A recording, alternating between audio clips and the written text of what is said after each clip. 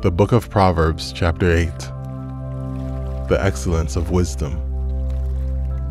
Does not wisdom cry out, and understanding lift up her voice? She takes her stand on the top of the high hill, beside the way where the paths meet. She cries out by the gates at the entry of the city, at the entrance of the doors. To you, O men, I call, and my voice is to the sons of men. O you simple ones, understand prudence, and you fools, be of an understanding heart. Listen, for I will speak of excellent things, and from the opening of my lips will come right things. For my mouth will speak truth.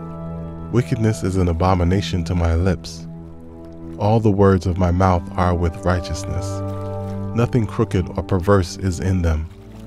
They are all plain to him who understands, and right to those who find knowledge.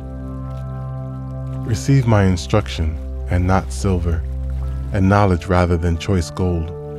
For wisdom is better than rubies, and all the things one may desire cannot be compared with her. I, wisdom, dwell with prudence, and find out knowledge and discretion.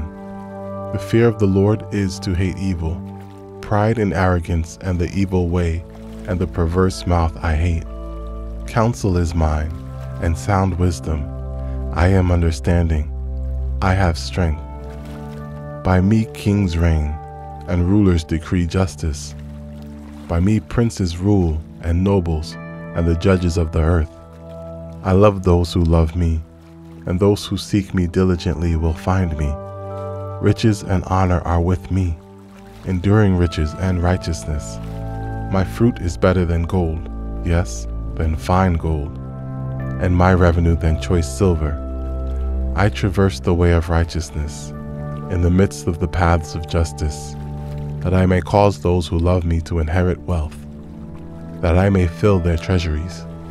The Lord possessed me at the beginning of his way, before his works of old. I have been established from everlasting, from the beginning, before there was ever an earth. When there were no depths, I was brought forth. When there were no fountains abounding with water, before the mountains were settled, before the hills I was brought forth. While as yet he had not made the earth or the fields, or the primal dust of the world. When he prepared the heavens, I was there. When he drew a circle on the face of the deep. When he established the clouds above. When he strengthened the fountains of the deep. When he assigned to the sea its limit, so that the waters would not transgress his command. When he marked out the foundations of the earth, then I was beside him as a master craftsman, and I was daily his delight, rejoicing always before him, rejoicing in his inhabited world, and my delight was with the sons of men. Now therefore, listen to me, my children, for blessed are those who keep my ways. Hear instruction and be wise, and do not disdain it. Blessed is the man who listens to me, watching daily at my gates, waiting for the post of my doors. For whoever finds me finds life, and obtains favor from the Lord. But he who sins against me wrongs his own soul. All those who hate me love death.